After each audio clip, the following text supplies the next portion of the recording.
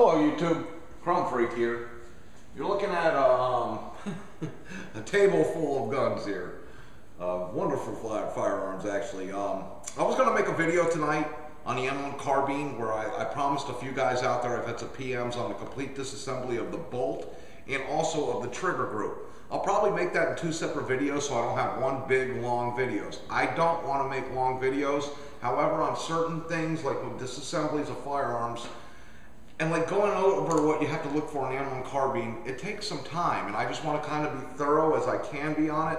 But I don't want to make that a habit, 30-something minute videos, I really don't.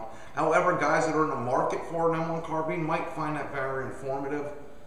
So it's probably more of a specialty kind of video for certain people. However, I'm going to try to make this one as quick as possible. I am going shooting tomorrow, that's why all these firearms are out here. And I figured I'd make a quick video because why make the M1 carbine bolt video tonight and trigger group video tonight when I got to tear it down tomorrow night after shooting it? So that's why that's happening. Okay, we'll start this way. The Mossberg 590, I'm taking it out shooting because I haven't shot it in a while. I just need the practice, the pump, getting the action down and all that. It's been a while. I just want to get it out, get it shooting. I just got some rabbit and squirrel loads here. 2 3/4 inch, number 6 shot. They're getting very old. In fact, I know these are at least 12 years old, if not older than that. So I just want to get rid of them, put some rounds through it. The 22, the Model 60 Marlin, that we just put the feed throat in. I just want to get it out there and make sure that we fixed it properly. Got a 550 round box here, Remington's, and I got some others in there. Let's see what they are. I'll look real quick because I just want to be thorough in here too. Just cheap Thunderbolts. And we're going to throw them through the Model 60 here just to make sure everything was repaired properly. Then I bought this 3 to 9 by 32 scope from Walmart. It's a center point, cheap scope. But I'm going to mount it on the Model 60 here. I'm not going to do that until I know that we have fixed the rifle. So whether I do that in the field tomorrow or I do it in a video, which I've been asked to do it in a video, that's probably kind of what I'm leaning toward doing. However, like I said, I want to make sure it's repaired before I even put the scope on it. But that's why I'm bringing the 22 tomorrow, and we'll put a couple 200 or 300 rounds through it. The AK-74, the Romanian SAR, not a Wasser, a SAR. This is a high quality to me AK-74. It's a great AK. I love it. I'm bringing this because the gentleman I'm going with shooting tomorrow asked me to bring it. I only have about 100 rounds here at the house. I got quite a bit of ammo. I keep my firearms, a lot of my firearms at a separate storage facility, the compound we'll call it, an undisclosed location. Anyway, I've only got about 100 rounds, so we'll go ahead and we'll pump them 100 rounds through this tomorrow. I'll probably let him shoot it. The M1 carbine, I picked up a few weeks ago. I just want to get that out there just to make sure everything is functioning properly. Sitting here dry firing it, everything seems to work. The action's great on it, but I want to run some ammo through it. And I think I got about 70 rounds of that on me, so it's not going to be a lot, but enough to heat it up and get it going. The 27, the G27, which is pretty much my everyday carry piece now.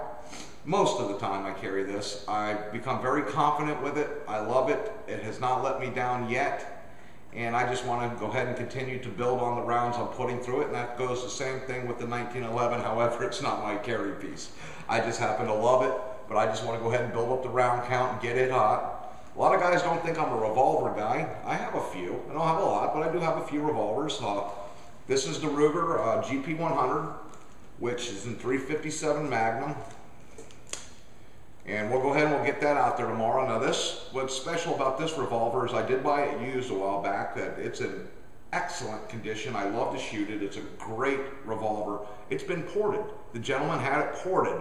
This thing shoots like a 38, not a 357.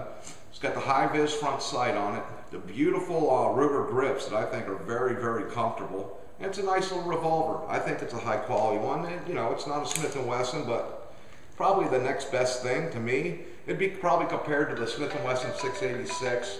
And there goes my phone. Let's stop that. Sorry about that. And that's it. I got a bag full of ammo. bag full of ammo right here that we're going to put through everything. And I'm probably going to shoot the G27 and the 1911 more than anything else. But I just wanted to make a quick video to show you guys I'm pretty excited about going tomorrow.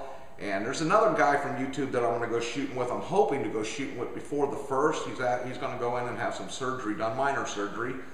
I'm not sure if he wants me to say his name, so I won't.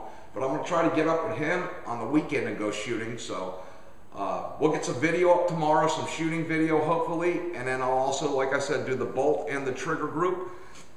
And I've had some requests to do, like I said, some more revolver videos. So we'll do that. We'll put some more revolvers out there. And I'll probably do some disassemblies of them and reassemblies and all that kind of good stuff. And this is a very nice revolver to me. I love it.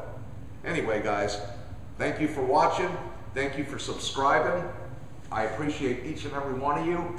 And if I haven't answered your comments, I'm trying to catch up. There's a few comments out there. I'm trying to catch up to them, and I will. And the video I made the other day, I haven't even been able to get on the comments of that yet. So I got the rest of this week off, thank God, and I'm going to enjoy it, and I'm going to try to catch up on all my YouTube stuff by Sunday. I promise I will. Guys, if you want to see anything, let me know. And once again, just thank you. Good night, YouTube.